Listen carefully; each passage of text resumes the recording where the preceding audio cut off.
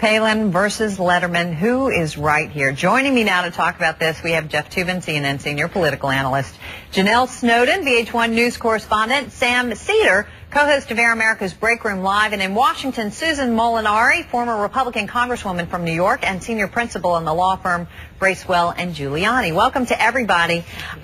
Susan, Congresswoman, let me begin with you because I know you have very strong feelings about this. Do you think he crossed the line?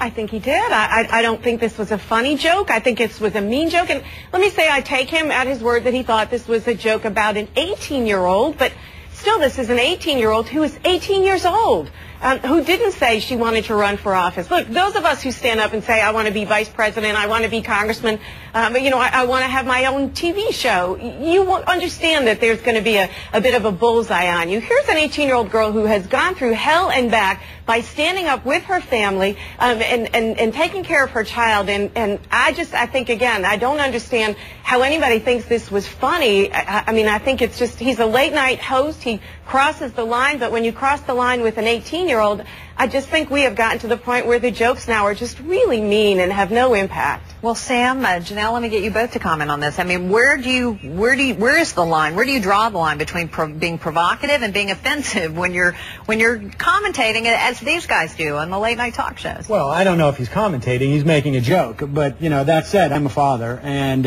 if someone made a joke about Alex Rodriguez knocking up my daughter, I would take offense. But that's because I'm a Red Sox fan. I mean, in the final analysis, I mean, it's a joke. I mean, people laugh. He told it again last night, and people laughed again. So it is a funny joke, and he's just a late-night comedian.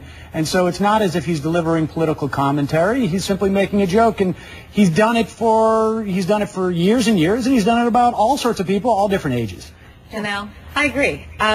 Did he cross the line? Absolutely. Do we rely on him to? Absolutely. If he didn't, would we watch? Probably not. However, any decent mother would defend her daughter's honor, and I think she's doing that. At the same time, of course, you have cynics who are like, oh, great, everybody's winning because Dave's getting more and more fodder, and she's getting another 15 minutes. Every time she speaks out, she gives him more to work with. I mean, you know, she's going on the issue tomorrow morning. I have a problem with the slutty line. I think that was totally inappropriate. But, I mean, let's remember, Bristol Palin has now become a national spokeswoman on this issue of unwed motherhood for teenagers. She has decided to become a public figure on this issue. She's been on all the talk shows. So I think a joke about Bristol Palin is actually fair game. You know, if you want to be private, fine. Be private. But she's not a private person anymore. Susan, that's a fair point that Jeff just made. In addition to that, I mean, you have to know this, given the life you've had. I mean, kids are very much a part of the modern political campaign.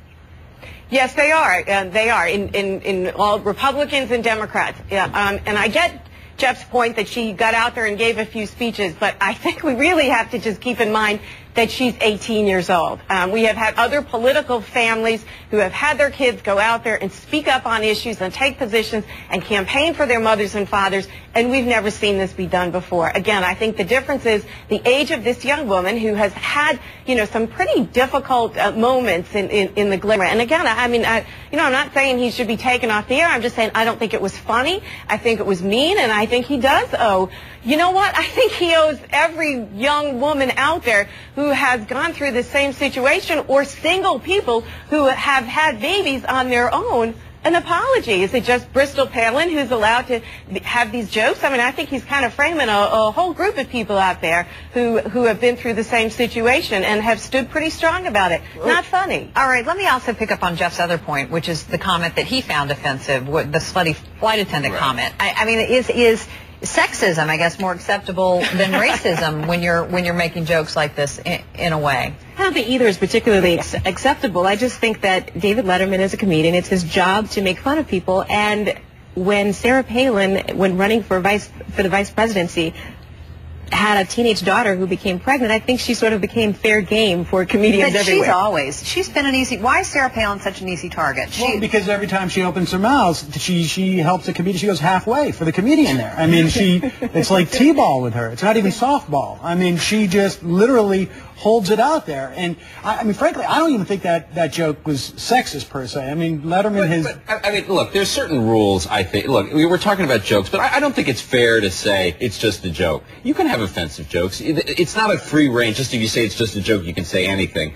It just seems to me that referring to a public figure, a woman, as a slut, it just, that's a line you shouldn't cross. He didn't do that. I mean, he talked about her slutty makeup. Well, no, but there's a big difference there because he's talking about appearance. Nothing and he's made funnier the than analyzing jokes word by word. Well, exactly. Exactly. All right. And is she not the woman who posed in a bikini? I think that she's, like Jeff said, sort of made herself fair game. All right, we got to end it there. Many thanks to the panel. Some of you are sticking around for much more on the other side tonight.